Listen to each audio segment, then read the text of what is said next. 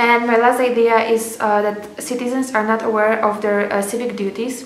So what I want to say is that, for example, everybody of course wants to benefit from the governmental funds and have a lot of privileges and benefits, but nobody thinks that if you want to get something, you should give something as well. And I think you should remember that we have also duties as a citizens of a particular country.